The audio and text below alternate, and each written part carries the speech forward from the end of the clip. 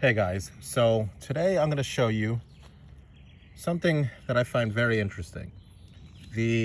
That's shaky there. The destroying angel, and this is a destroying angel. This is the mushroom that will kill you dead, right? Hence the name destroying angel, an Amanita species. And when you want to identify this Amanita species, one of the key ways to do that is simply to dig it up. With Amanitas, for identification, you always have to dig it up because they have this like kind of encased, I don't know if, I'm drawing a blank now. I think the name is a vulva, right? But this is part of the universal veil. These mushrooms are covered entirely by a veil when they're in their immature stage, when they're just kind of pinning and becoming a fruiting body. They're covered completely by this universal veil. And then as the mushroom grows outside of the veil, it breaks out and it forms this kind of encasing here. It's kind of this egg-shaped encasing. All right, so when identifying Amanitas, you have to dig that up. So what I like to do is just to dig around the mushroom here and and I'm wearing gloves this time around. I don't want to kind of perpetuate mycophobia here. What this is that I'm constantly testing these mushrooms with potassium hydroxide and ammonia and all that, and those of course are caustic bases. And so, you know, my hand's starting to get dried out. Although with this mushroom, considering how incredibly deadly it is, you know, I always wonder, maybe somebody can educate me. And again, I don't want to forward mycophobia, but maybe, you know, if I dabble some of these solvents on here, these potassium hydroxides, etc., I don't know if maybe some of the Amanita, the amatoxins in there can get mixed into, you know, the solvent of the potassium hydroxide and penetrate the skin or something. If that's wrong, you know, somebody please disprove me on that. I very much would like to know if that's the case, because these have amatoxins. These stop you from, this stops your RNA polymerase from functioning. It's a very, very toxic mushroom, but from what I understand, it's only deadly when you actually consume the mushroom. Okay? So yeah, so you can even get your knife out too and kind of start digging around here, right? And loosen it up, right? So now we have it, and you can see this vulva, okay? And if we dissect this, I'm going to try to find another Amanita. If we dissect this, you'll be able to see that there's also a partial veil underneath the gill, the cap, that forms the ring that is characteristic of these Amanitas. So we're going to take this now, and we're going to try to get a better position in order to analyze this with.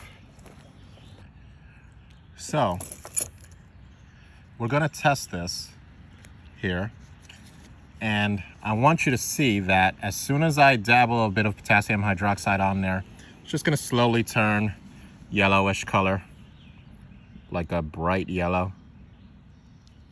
Okay, now watch that. It's going to take a minute, but it'll slowly start.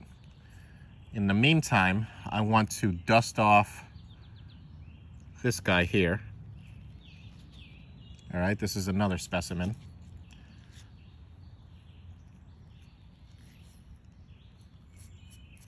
We're just going to kind of dust off the debris here. Clean it up. All right, but you can actually see, you see that yellow tint?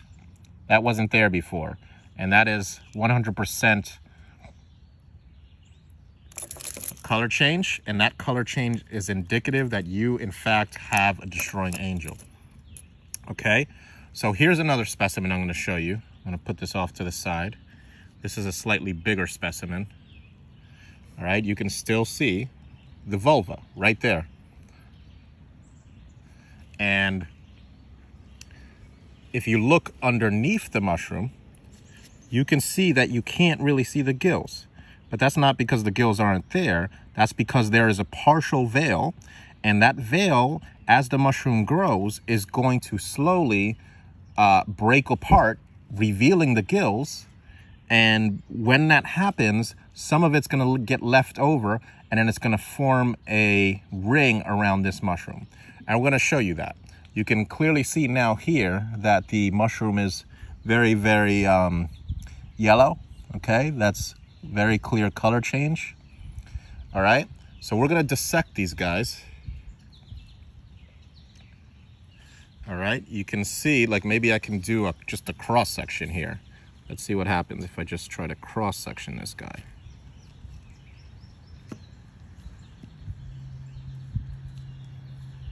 Perfect. Okay, and so this reveals what I'm talking about very well. Okay, so here is the partial veil.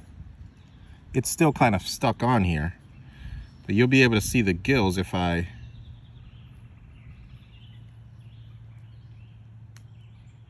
right there.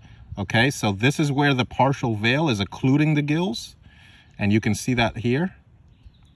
That's the partial veil there, and then the gills exist shrouded underneath that partial veil. Okay, so this is definitely a destroying angel. We have confirmation of the partial veil. We have the bulb here. Okay, and we have gills. It is absolutely a gilled mushroom. It doesn't appear to be that in the beginning, but absolutely it is. We have the yellow potassium hydroxide reaction. And to investigate further, we're going to reveal the partial gill on this guy as well. But first, I want to kind of show you the way that bulb is right here. Let's zoom in on that there. Okay. Again, watch what happens when you open this guy up. All right, the gills are on display, and apologize for the shaking here, but you can even peel this. Watch me peel this to reveal the gills. It's kind of hard to do it, but see that? That's the partial veil, right? Look at that. All right, you guys see that, right? Sorry, every time I have to focus the phone.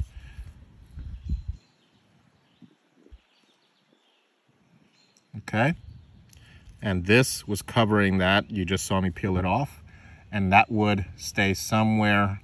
That would, as it's breaking apart, it would connect somewhere here.